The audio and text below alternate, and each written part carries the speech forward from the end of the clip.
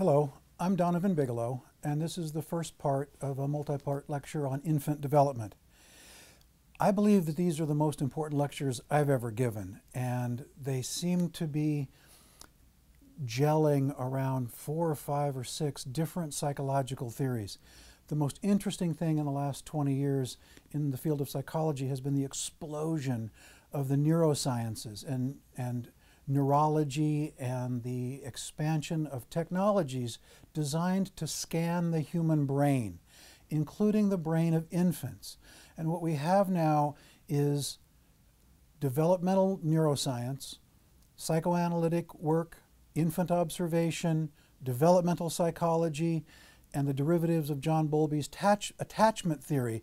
All of these different, once disparate fields seem to be congealing around infant development. They still use different language, obviously, but if you read the data, the literature carefully, what you find repeatedly is they're all pointing in the same direction. This has absolutely profound implications for how we teach psychology, for how we experience development, and most importantly, and this may be the most important part, how we think about raising babies, how we think about pregnancy, mothering, fathering. One of the great revolutions in psychology is not just the neurological research, but very quickly the derivatives of that have paralleled medical science. In medical science, doctors regularly tell patients what to do and what not to do to avoid disease.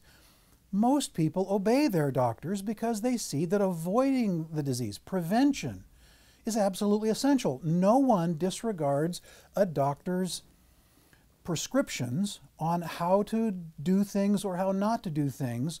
At least they don't do it cavalierly. They do it knowing what they're doing. They do it knowing that they're in trouble if they keep doing it. So it's common. It's absolutely normal. No one raises an eyebrow when a medical doctor tells someone to do or not to do something to avoid, to prevent disease. That is the second revolution in psychology. We are now at a place where it is no longer, and this is troubling, but it's difficult. It's a painful change for therapists, I think.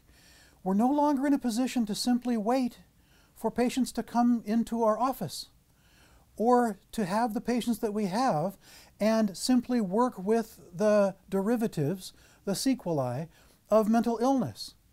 If parents come into our offices, if young people in their 20s and 30s come into our offices and they are thinking about having children, we have some obligation, it seems to me, to use the latest derivatives of science to inform them prescriptively of what developmental sciences have allowed us to conclude about what is good for children. What do children need really? How are parents supposed to behave?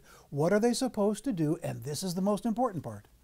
Who are they supposed to be? This cannot be done in terms of a behavioral checklist. The third great revolution is that parental being, who the mother is dramatically more important than what she does mechanically, behaviorally in the day-to-day external care of the baby. The sort of I'll call this an extended revolution. There's so many elements to it. But what we're discovering, what all the different fields of psychology appear to be discovering almost simultaneously, is the profound importance of an internal perspective, the psychic reality of the mother.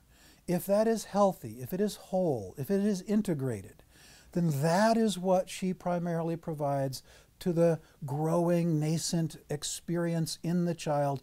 The child's mind takes that in, the growing child's mind takes that in, and not just the mind. Here's the other part that's dramatic. The brain and the mind grow together, and there is no longer any possible way to think about brain and mind, nature and nurture, genetics and environment as in any meaningful way separated. It turns out the neuroscientists have now confirmed to a scientific truth, validity, that love makes your brain grow, that enriched environments, which means primarily a healthy, whole, integrated mother's mind, present to the child in an adequate way, actually evokes brain growth. It's called epigenetics. The experience-determined brain growth means that there is an inextricable weaving between the environment, the mother, the father, the experience the child has emotionally of being parented, and the literal, physical, neurological structures of the brain. It's hard to imagine a greater revolution in the field of infant development than that. This is what allows us to make prescriptions about what a mother and father need to do and how they need to experience their own childhoods, how that needs to be worked through, resolved, how the derailments of their own development must be evaluated, looked at, talked about, worked through to some adequate degree prior to them becoming parents. If they've already become parents, then we have to do some makeup work fairly quickly. We have to help therapists, have to help new parents or parents who've been parents for some time realize that the dynamics they've had with their children that may have caused problems, we have to be honest about that, can even at a significantly late date still be intervened concerning and dealt with and transformed and made better. There's a phrase I read recently called earned attachment. A mother who herself is very disturbed and whose child is becoming disturbed because the child is taking in a very disturbed mother. They both can be helped. They both can be assisted in restructuring a derailed developmental dynamic. The child has to have the mother get herself right first before it can be better. A clinician cannot intervene with the baby if the mother's mind doesn't provide a strong containing object for the baby. The good news, it appears, is that it's almost never too late. There may be critical periods. That's a phrase in developmental psychology that retains some weight. It's important to get things done in the right order. That's true. And in addition to that, now we see it's never too late to make significant improvement. So in a way, on the one hand, we see now more and more the absolute centrality of the earliest phases of infant development. We also see, which puts a great deal of pressure, frankly, on young parents who, being young parents, are probably least able to get the necessary jobs done alone, and the hopefulness of extended adult development that will allow adaptively almost anyone at any age to move back into a healthy developmental process, including, it seems, increasing brain volume and neurological sophistication and interconnectivity, even at substantially later dates than we thought previously were possible. So, the other thing neurological science has shown is that there seems to be rather a dramatic split between the left brain and the right brain. The left brain, frontal cortex, concerns and is processing language, consciousness, verbal communication, reason, logic, but the right brain is much more primitive in that it is unconscious processing of emotional affective attunement, emotional regulation of either hypo or hyper affective states, all of it subverbal, all of it before, under, unconscious, beneath awareness, all of it done almost instantaneously. So what's happening is that we're starting to understand that even in therapy, the key communication is not verbal, it is emotional, right brain to right brain. If the mother's right brain is sufficiently developed, we see with her interacting with the baby, this emotional connectivity that the baby is taking in. It isn't what the mother says, and it's not so much what she does. It's who she is at a much more fundamental level than perhaps we appreciated before.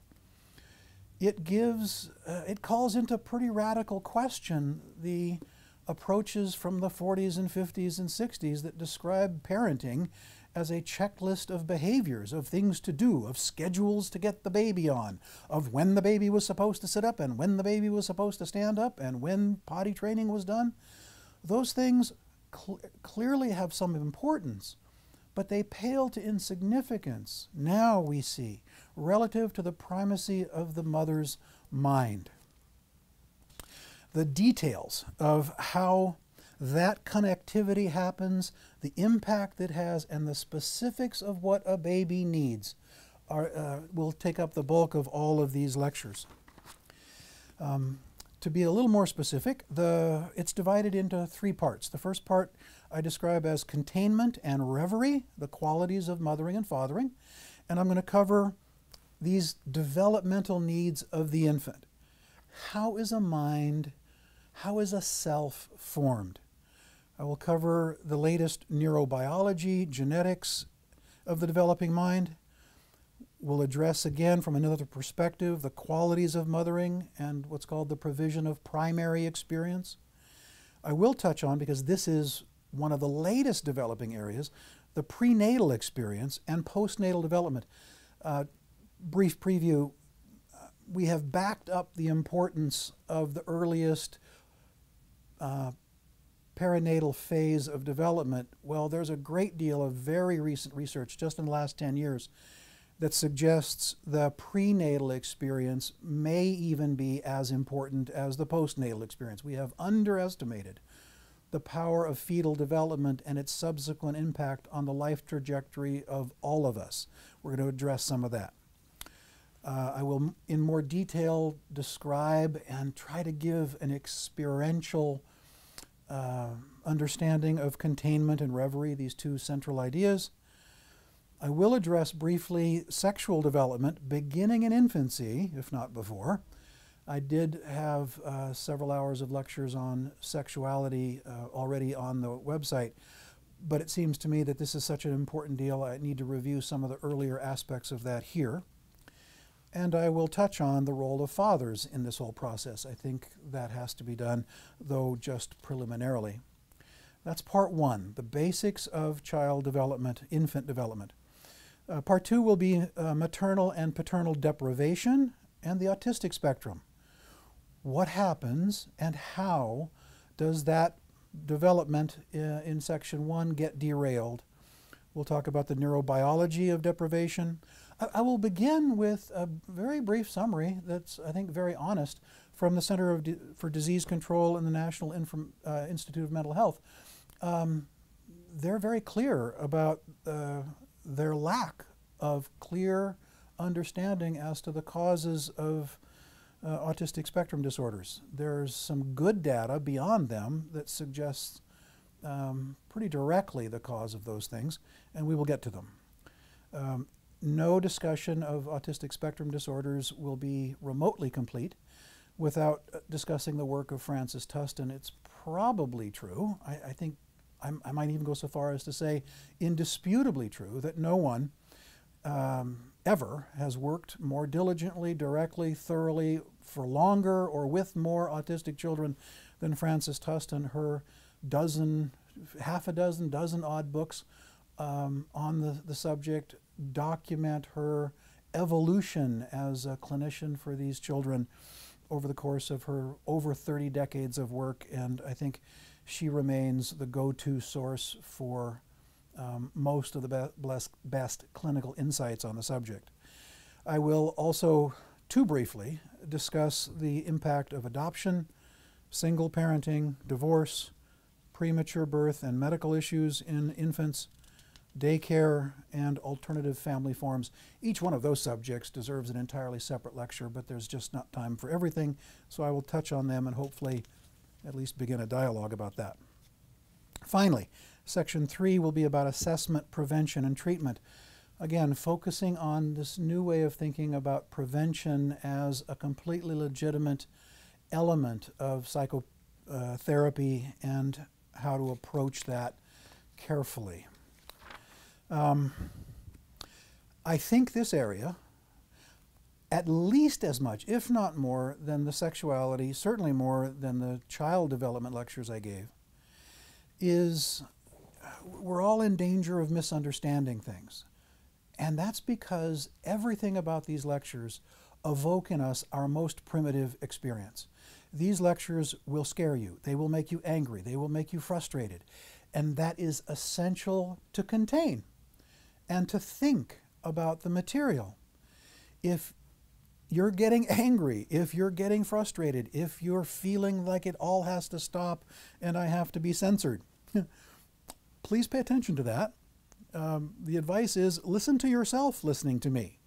The great analyst James Grotstein used that phrase in a discussion, in several discussions in his books and also in some seminars he gave. He was describing an experience he had with his analyst Wilfred Bion, and we'll get to Bion's material a little bit later. He asked Bion a question and asked him a question laying out what he thought Bion had said. And Bion said, okay, stop. Don't listen to me. Listen to you listening to me.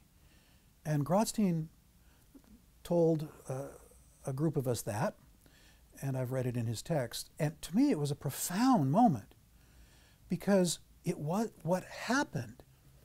He, with that phrase, this is the importance of it, he made the shift from left brain to right brain. He made the shift from learning. He made the shift from theory to an emotional, evocative, unconscious, affect-regulating experience. Not an intellectual theory, but something going on inside you. Something evoked in you has to be attended to. An emotion has to be felt, experienced, contained, held in mind, and then thought about long enough to make some deeper meaning out of that experience. That, ladies and gentlemen, is what thinking is. That and very little else. If you're not doing that, you're not really thinking. If you're not doing that, what you're doing is reacting to anxiety, fear, frustration, anger in a rote, memorized, reactive, intellectual, defensive way that has nothing to do with creative thought, openness to experience, awareness of self in the context of relations with others.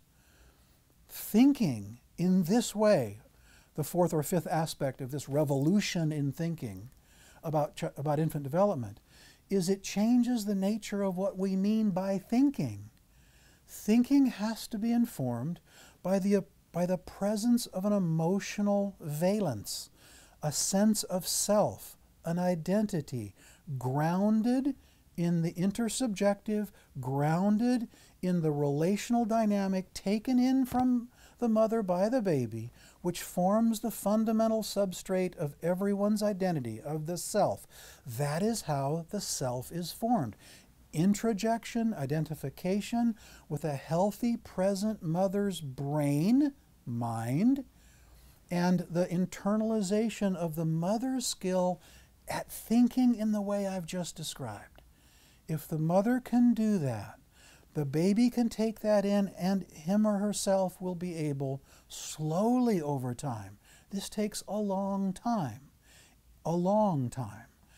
but they will be able, if that happens in the baby's presence with the mother that can do that herself, then that internalized skill set, that internalized, not just skill set, that internalized experience of self as a thinking being, informed by the bedrock of feeling states and affect regulation, that's how the self evolves. That is how the self becomes. That is how you become who you are.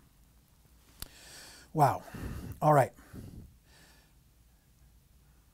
My sense is, and I'll say this again because it's important, that we have a problem with theories, left brain, intellectual theories.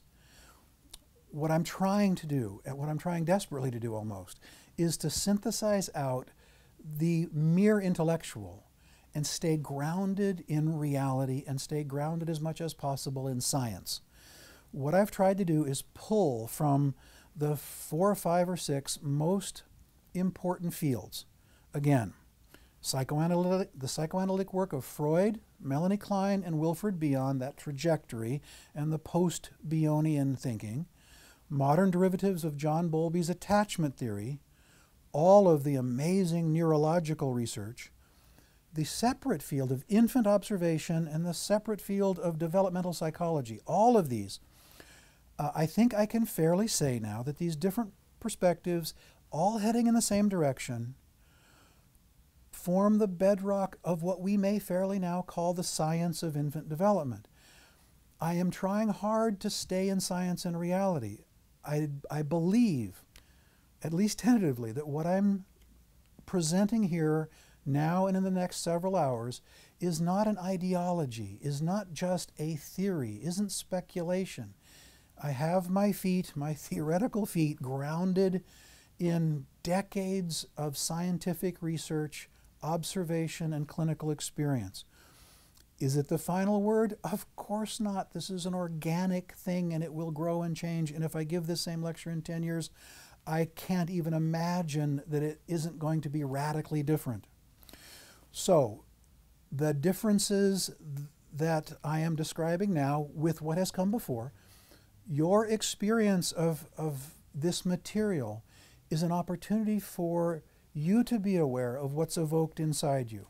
I will try my best to stay grounded in reality and science, and that is my request of any listener, to stay grounded in your own experience, grounded in your thoughtful and emotionally attuned experience of yourself and this material. Listen to yourself listening to me.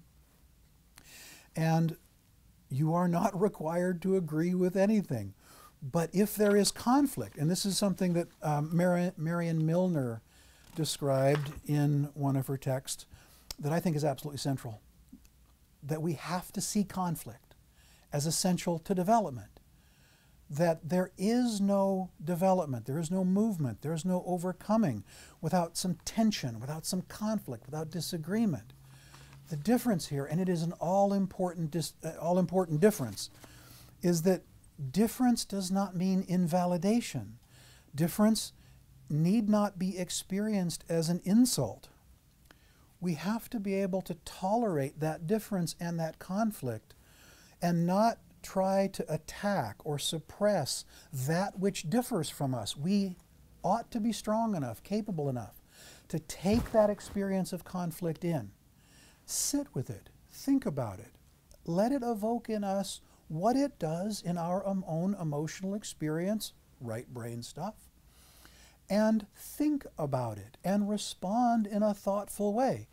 If you are experiencing this material and you feel the need to attack, then please let that be something you sit with for a while and think about. Let me jump right into this, to several ideas that I think have to be understood in order for this material to be meaningful to you, in order for you to be able to contain and hold on to and think about it. I used this in a previous lecture, I believe. It's the concept of negative capability. That phrase was used by the great English romantic poet John Keats in the early 19th century. He wrote a letter to his brother, I believe, and was describing Shakespeare and other great people, and he described great men and women who had this attribute, negative capability, the ability to not react, and the ability to sit with not knowing and allow that to be fruitful, allow that to be generative. That is exactly what I'm talking about here. The ability to sit with not knowing. Now, for most of us, that's very unsettling. It evokes anxiety. We want to know things. The old saying, it's the devil you don't know that gets you. To not know is experienced as dangerous. And so I think that's why people prematurely come up with an excuse, a reason, a rationalization, because they'd rather have an answer that's wrong than no answer at all. And I'm pleading with listeners of this to do your best to sit in that, to find that capability, that negative capability, and not react, and hold on to whatever you're experiencing with this material and sit with it for a while and let it make sense. All right, fifth or sixth revolution. The shift from external reality to psychic reality. Central to understanding this material at all is the necessary addition of the realm of psychic reality. Everybody understands mostly external reality, the things you do, how you interact with others, what you have to do today, your checklists of things you got to get done, how you walk across the street, how you talk to people, all the developmental, infant development things that most people have been talking about for the last several decades. When do you feed a child? What kind of formula is best? Is breastfeeding better than formula? When should this child sit up? When should the child be sleeping in its own crib away from the mother's bedroom? All of those external developmental milestones that people have been struggling with literally for decades. I'm not saying they're not important. Of course they're important. But what seems now to be a necessary prerequisite for those to happen at all is the shift from external reality to the psychic reality of the mother first, and then the link between the mother's psychic reality and the growing nascent psychic reality of the baby. That's where most of this developmental research is taking place. This is where virtually all of the neurological science, where all of that is going. And I think if you can't hold open that idea, then most of these lectures are going to be, at the very least, confusing. I will be speaking mostly about the baby's psychic reality and about the mother and father's psychic reality. To access that, to be open to the experience of that is what this is all about. And I think one of the things that all the theories agree on now is that without that shift in focus from external to internal, the external never gets done. There's developmental derailment that makes the schedule of external development impossible to meet. That without the internal psychic reality focus, we never get to things. It gets derailed. The internal focus is the necessary prerequisite, now seen, to all of the developmental milestones. In all mental illness, it looks like, we find, if we go back carefully enough, some infant-level developmental derailment. Even the neurological sciences seem to be as clear about that as anybody these days. Freud always thought, and in 1905, when he laid this out, caused quite a storm, that most adult neuroses, he thought, had their etiology, their cause, in childhood developmental derailment. We now see that he was right about that. There is very little conflicting evidence. If you're an adult and you're depressed, you did not catch depression like you might have caught the flu last winter. That depression is an event in adulthood or adolescence that is a latent, unconscious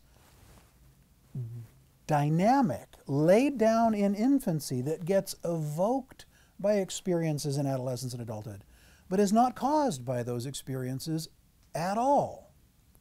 Even adult trauma takes place in the context of already experienced developmental dynamics, so that two people experiencing the same trauma are going to have radically different reactions to it. Everyone knows that's true, but this is why. Because the infant developmental dynamics lay the bedrock on which all subsequent experience happens and determine to a large degree the quality of that experience one way or the other.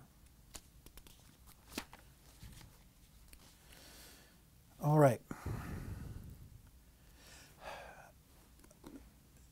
And the next part is not just a theoretical problem. It's also a problem that we have to acknowledge in this area because it's a problem of language. I am sitting here talking to you.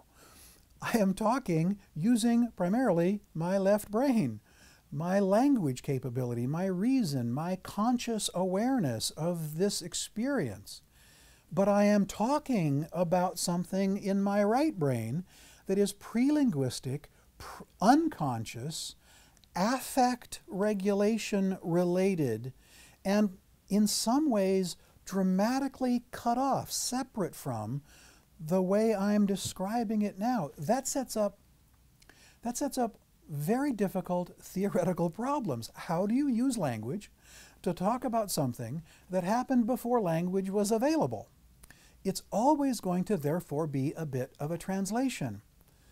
And that means I don't get to lay down some absolute truth, because even if I knew it, I don't have any language sufficient to describe something that is a experience beyond language.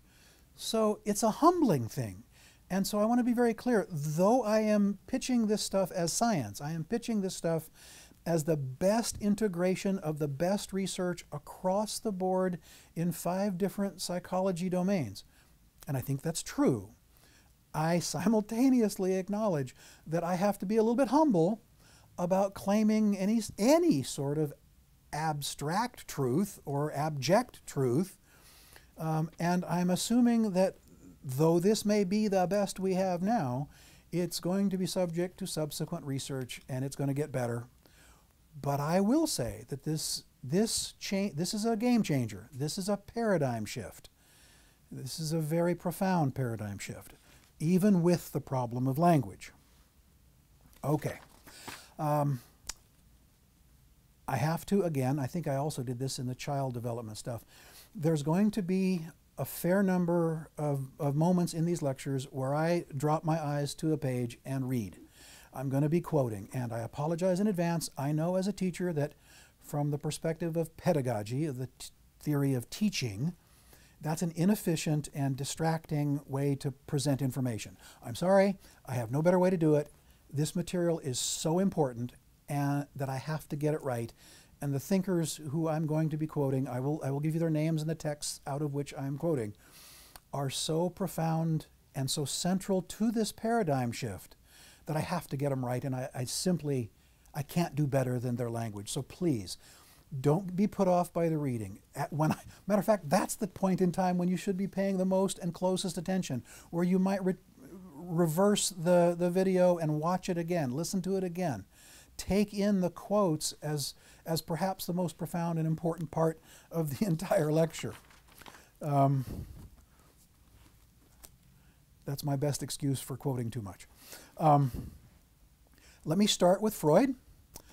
Freud, as I think I've said before, takes a bit of a hit these days, but that seems unwarranted. Most people mistakenly think of Freud these days as some sort of advocate of the patriarchy, of male dominance. Well, at the end of his life, 1938, he wrote, and I quote, "A child's first erotic object is the mother's breast that nourishes it. Love has its origin in attachment to the satisfied need for nourishment. There is no doubt that to begin with, the child does not distinguish between the breast and its own body. When the breast has to be separated from the body and shifted to the outside, because the child so often finds it absent, it carries with it as an object a part of the original narcissistic libidinal cathexis." Okay, never mind that. That's Freud's old language. The child takes in the mother's breast as an internalized object.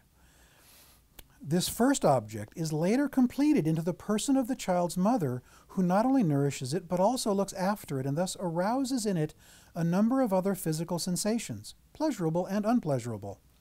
By her care of the child's body, she becomes its first seducer. This is the important part. In these two relations lie the root of a mother's importance, unique, without parallel, established unalterably for a whole lifetime as the first and strongest love object, and as the prototype for all later love objects for both sexes. Even with the latest researches in all the fields of psychology, no one has summarized better the importance of a mother than Freud did in 1938. The entire thrust of the modern researchers has been to show the profound importance of the mother. I think it's not an accident that Freud's genius came up with this at the end of his life after 40 plus years of clinical experience.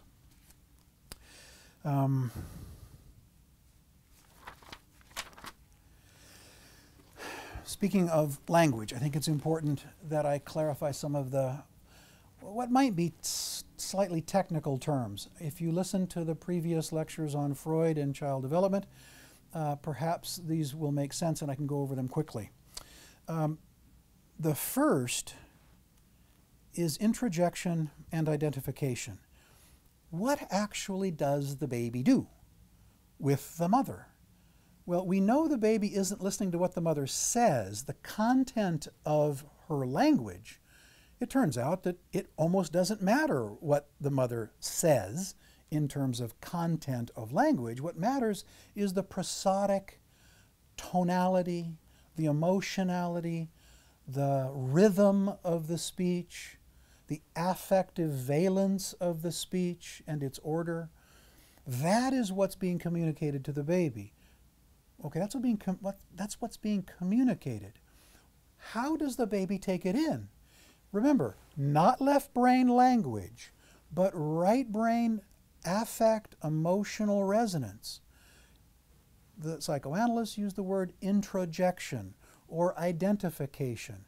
The baby takes in the mother's experience of it. The mother's smile, the mother's melody of her voice is taken in by the baby. Now, when that's good, it's all quite lovely for the baby. But no mother is good all the time. Mothers are human. They don't have to be perfect. They have to be good enough. More on that later. But what happens when either the mother is angry, frustrated, resentful, distracted, envious? What happens when the baby has a stomach ache, diaper rash, is hungry, feels neglected, abandoned? They do this all the time. Well, the baby's mental mechanism for managing these feeling states, which to the baby alone are intolerable, is called splitting and projection. The baby will split off the good from the bad and project it out psychically in a very rudimentary way, getting rid of it. Now, this sounds very technical, very complex, very theoretical, very abstract, but it isn't. Everybody understands splitting. We do it all the time. It may be a dominant form of infantile management of anxiety, but people do it all the time. That's why we have political parties. That's why we have comic books and cartoons. That's why we have movies like Star Wars. There's the Force and the dark side. This is splitting, all good on one side, all bad on the other. It's basically a psychic equivalent of a Western, okay? And it's a way we as adults sometimes manage anxiety that we don't like or can't contain within us. We pretend that all the bad is over there, that we're good. This is where I suggest, not very respectfully actually, that most political activists are quite mentally ill. They have taken an infantile emotional dynamic designed to help a baby manage unmanageable emotional experiences and used them when they should be thinking to manage their own unmanageable emotions, revealing their mental illness and seeing the world dichotomously in all good and all bad terms. We're the good guys, you're the bad guys. We hate X, whatever X is. We're righteous in the cause. We're the true believers. And you can go down this road too far, but it seems to me quite common these days. And you see this every time you turn on the news. People aren't talking about things in a thoughtful way. They're yelling at each other. That's a sign of splitting.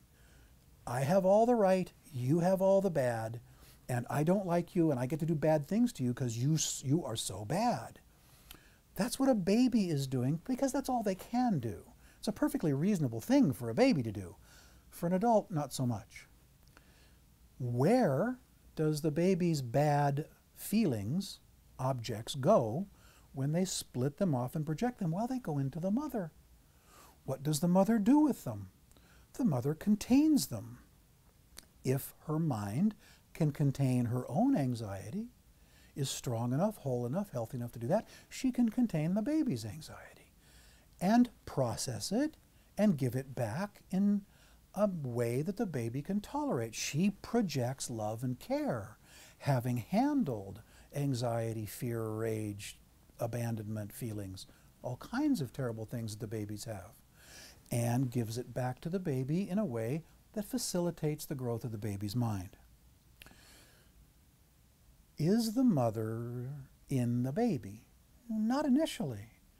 Only pieces and parts, because the baby initially is lost in a kind of symbiotic oneness with the mother.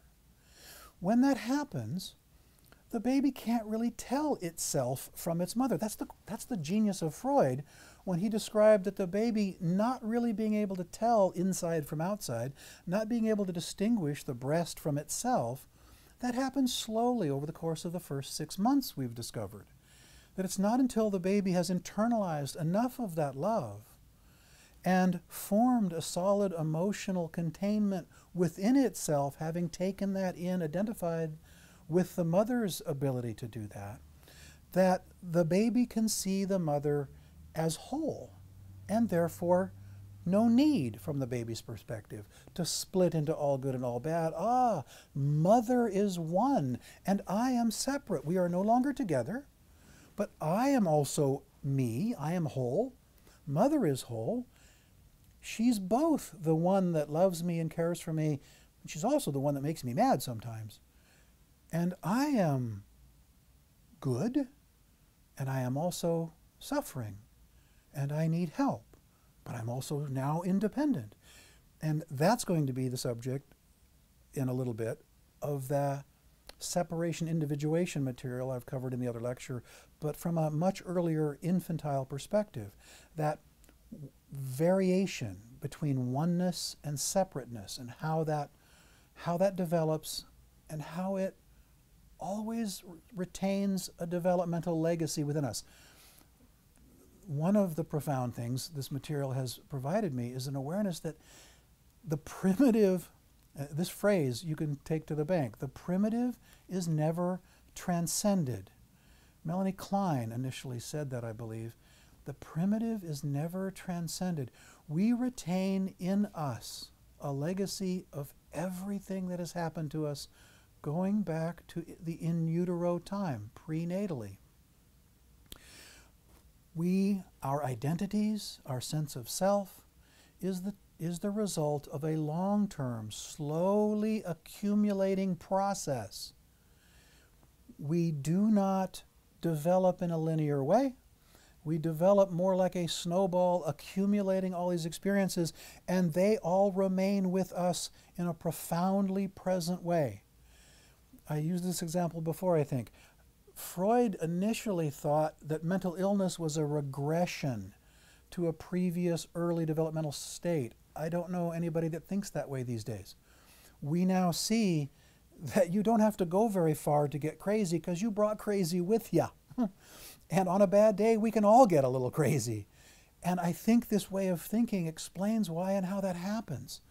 Most of you at some point in time have lost your temper, fallen into a rage, felt yourself fall apart, and then you get yourself back together.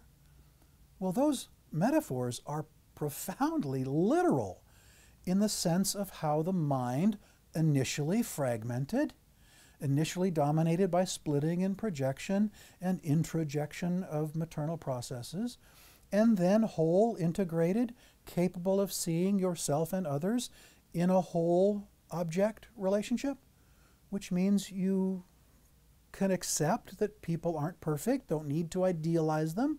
They have some good and bad qualities that makes them human. Oh, and so do I, and therefore there's tolerance, there's acceptance, there's some strength in that that's quite profound. And of course, then, and only then, the ability to think, to really think, and not just repeat. So that idea, the primitive is never transcended, remains sort of bedrock wisdom here. A couple of more details. Klein talked about persecutory anxiety. And I think what she meant by that, and it's kind of an abstract idea, that a baby experiences frustration and pain. And if you've ever watched a baby for more than 10 minutes, you can see they go through rather dramatic swings of emotional stability to instability, that they can be happy one moment and in a screaming, red-faced rage, seemingly at the flip of a switch.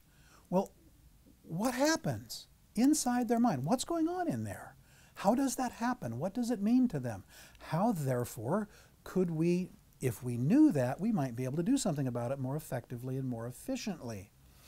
Well, Klein talked about the experience of the baby as being persecuted by bad objects.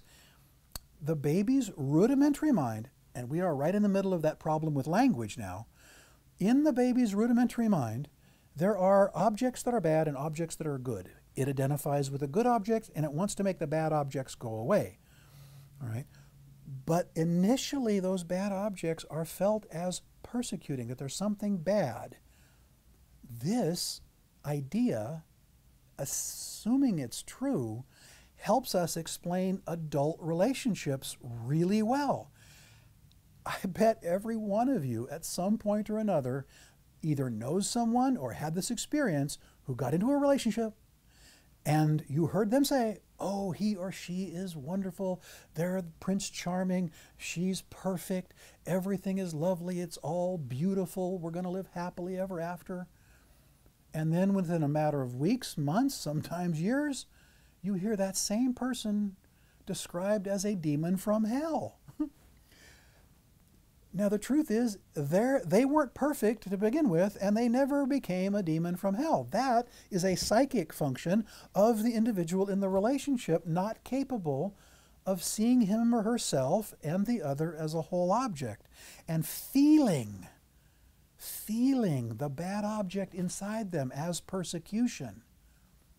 If you take nothing else away from this lecture, take away the possibility of thinking about that in your next relationship. Hold to the idea of yourself and the other as whole. Feel that experience of frustration and anger as something welling up in you that must be contained. If you prematurely project it onto the other, you are doing two things. You are unfair to the other person because they're not as bad as you're feeling, and you actually weaken yourself. By projecting out psychically, you are losing something of yourself. The goal of a strong identity is to pull back those projections, to feel all of your feelings, to contain them all. I reject a patient's request to help him make the monsters inside of him go away. There are no monsters. There are only parts of self that are terrifying, persecutory, scary, bad, frustrated, angry, and they are part of who you are and part of a whole that must be integrated and protected. You can't get rid of the dark side. It's actually part of your strength and identity. Much more on this later. The alternative to thinking, really thinking deeply from a place of self-awareness, is repetition compulsion. Freud's idea, he called it the repetition compulsion. He initially thought it was almost biologically driven. He saw it as so pervasive. We now don't think of it as biological, except now that we understand the neurological structure of the brain is directly affected and dramatically affected by the relational dynamic between the mother and the child. So that in some ways, again, Freud was actually right. It does have a biological component. It's just that that biological component has a relational underpinning. Or they're so now mixed up, it's hard to tease them apart. Okay.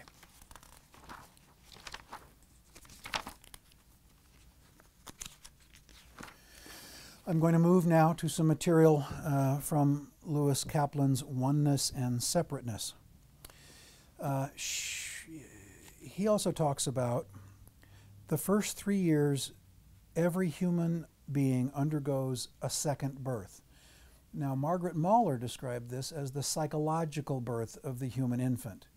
And I think that's a concept to keep in mind. We are not born fully human. We have that potential. We become human, that a mind is not an endowment we have at birth. It is an achievement that has to be earned through a lot of hard work, effort, and care from the relational dynamic between a mother and a baby. The technical question, assuming that container that allows the baby to take in the mother's skills and dynamic and process, how exactly does the baby move from a oneness experience to separateness?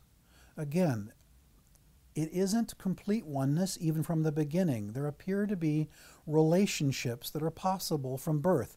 This is item 6 or 7 on the revolution list.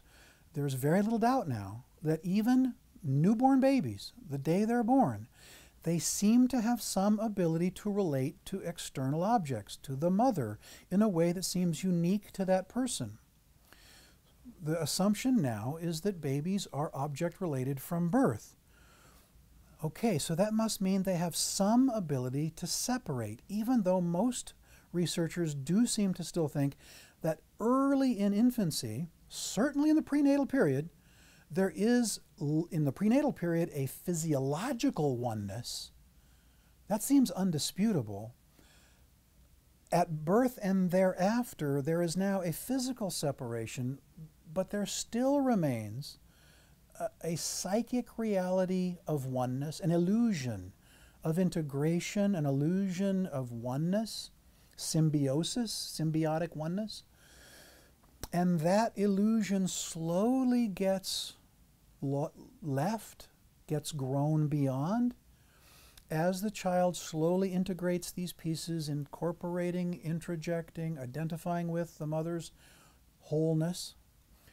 And yet, we remain tied psychically to our parents our whole lives. So I'm suggesting that this isn't an external behavioral dynamic. That's the take-home lesson here, that we are not talking about a physical separation from parents. I think traditionally it was misunderstood that at some point you grow up and move away. At some point you're no longer, you cut the apron strings, was the old metaphor. That turns out to be inappropriate and inaccurate. There is a balance between oneness, togetherness, and separateness. There's tension between these two poles. It can't be all of one or all of the other. The subject of these lectures is not how one or the other happens. We see now that there's a tension between these two poles, and how do we sit in that tension? How do we achieve a good enough, whole, integrated, autonomous sense of identity, which must, by biological reality, remain tied psychically in a relationship or several relationships? Okay, we need both.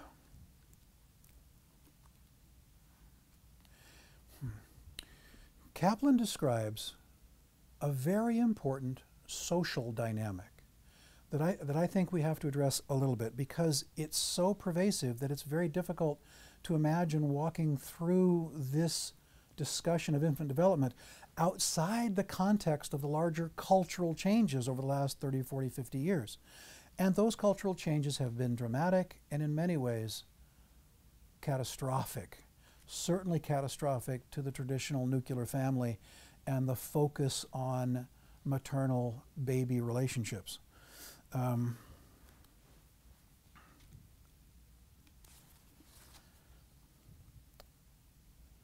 idea is that our culture has come in conflict with what mothers need to be with their babies. Motherhood, says Kaplan, has come into conflict with our post-industrial mentality, a mentality that locates a person's most significant activity outside the home and therefore questions the possibility of a self-realization through motherhood. The self-absorbing solitude of mother and infant is interpreted as a lamentable turning away from activity that is considered more socially productive. Legions of women who wish to have children and devote themselves for a time to the care of their children are shamed into believing that such a wish amounts to a capitulation to sexist and antiquated social values intended to exile them to a doll's house. This is a disaster. It appears now the confidence and pleasure that make it possible for a woman to respond leisurely and sensitively to her baby's need have been jeopardized. It is ironic that the vital importance of a human infant's attachments to its mother should be subverted by shame and impatience at the very moment in history when the complaints of human detachment are loudest. Modern social forces conspire to interrupt the elemental dialogue between mother and infant, the dialogue that ensures our humanity. This is poetry, folks. This is profound wisdom. That there is something utterly destructive about a poisonous, anti-maternal attitude in our modern culture that somehow denigrates the very idea of a mother profoundly committed to a baby's welfare. An astonishing problematic dynamic.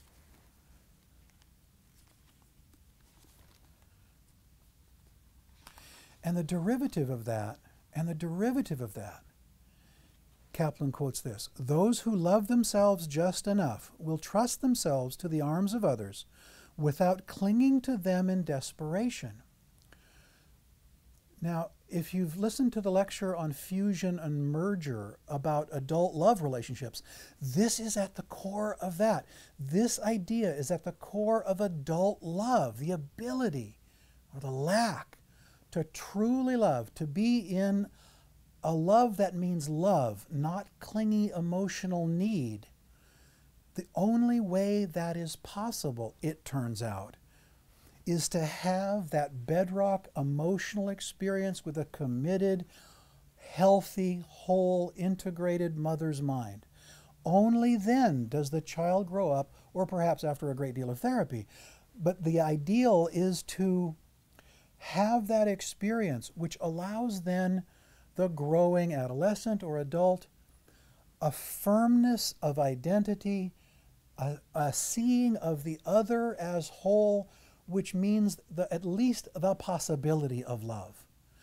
And the ability, I love this, if they love themselves just enough, that is only possible if they've taken in enough love.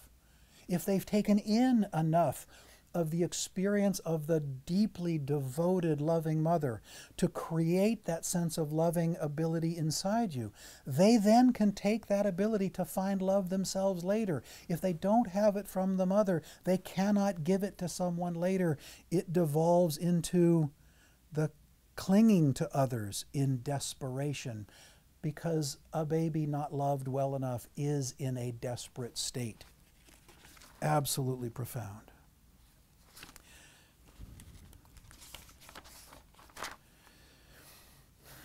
There is some literature recently, and I'm going to stay with Kaplan for just a few more minutes. There is some recent literature that seems to share the responsibility between a baby and a mother. That babies come into the world with certain genetic pre-existing conditions, certain propensities. There's been a discussion of temperament, where certain babies are just more fussy than others and certain babies are easy to deal with. And that can be quite a problem at times for a mother who herself may be attuned differently. And it's almost like they're blaming the babies. Kaplan, I think, puts this question permanently to rest, and some other authors do, and I'll come back to it later. Quote, "The newborn brings only a physical self, the mother a psychological self. It is not without import that an infant is ushered into the new world, into the arms of a mother who has a psychological past consisting of fantasies, memories, a capacity to tolerate loving and hating, an understanding of the dimensions of the world, of time and space, and a sense of herself as a person with a separate and unique identity. From the very beginning moments of her baby's life, a mother's psychological past will enhance her infant's slowly evolving sense of psychological selfhood. It seems to me, given that the responsibility for meeting the baby's needs cannot be other than solely on the shoulders of the parents. And I want to say parents here. More on that later. More on that right now. Speaking of which, let's talk about briefly, where are we in fatherhood? This is an area where men and women are not equal. And I'm sorry if that offends, but biologically, men and women are not equal. Men cannot go through the dramatic physiological and hormonal and neurological changes a pregnancy means. A woman's mind is transformed by the pregnancy, not just her body. The mind is transformed. It is, in some ways, loosened up in the same way her joints are loosened up. There has to be an availability to being stirred up by the baby. If the mother isn't capable of being stirred up by the baby, she cannot contain the baby's experience and therefore cannot provide to the baby the model, the material which the baby needs to take in that forms the center of its own mind. Fathers don't have that. And so there's tension. Fathers traditionally want to provide and protect, but they often are distanced from these changes that to them are quite disconcerting quite often. They get ignored. And a father has to understand that primary maternal preoccupation is a real thing. It is hormonal, it is biological, it is neurological, and it will require the mother to focus down on the baby's welfare from late pregnancy to at least the first 3 months. And the father is going to be ignored to a large degree. And he, knowing that, has to recognize that his role is to contain the containing mother. If he can't do that, the baby, his own baby, is in danger, and so is the mother. The function of a father in the context of a home and family with a pregnant wife is to function primarily as a container of that mother's experience. Without some container, there is no ability on the mother's part to do what has to be done to provide the experience the baby needs. If the father can, now, there is a parallel between the mother and the father.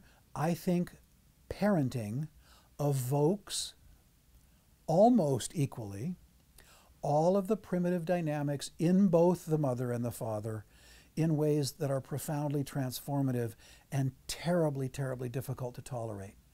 And that has to be the source of a great deal of real thinking, that you've got to be aware that what's being evoked is your own infantile vulnerability, which remains profoundly present in your unconscious, which is part of the very structure of your brain.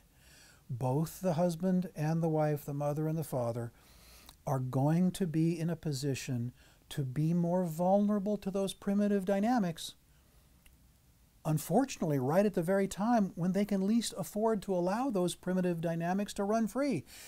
Extra effort has to be imparted to contain their own issues so the father can contain the mother, who can then contain the baby. If old anxieties, if old neurosis, old conflicts, old addictions, old angers, rages break out in this context, it can all get very pathogenic very quickly. It is the father's obligation, it is the father's job to provide and protect a nurturing, containing environment. Let's take a short break now, and I'll come back with some neurological and attachment issues concerning prevention. Thank you very much.